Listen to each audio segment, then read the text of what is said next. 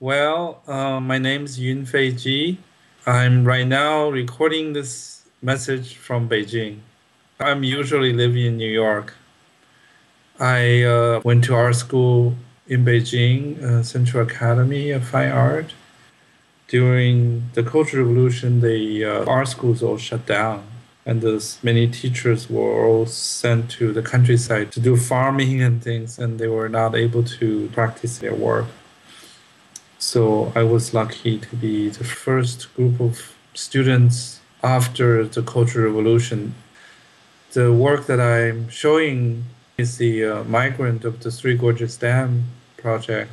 And I went initially 2002 to see the whole destruction of all these villages and towns in the Yangtze River to build this really the largest hydroelectric dam in the world, really.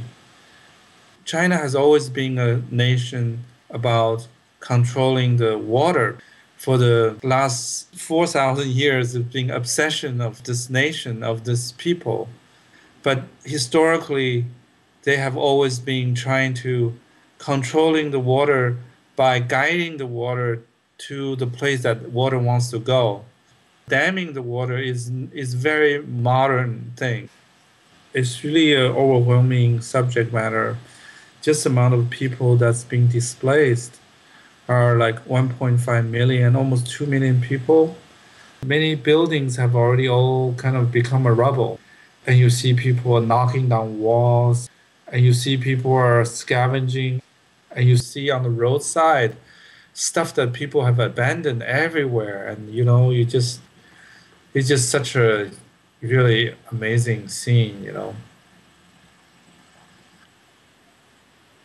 I made the work because I have this need to do so.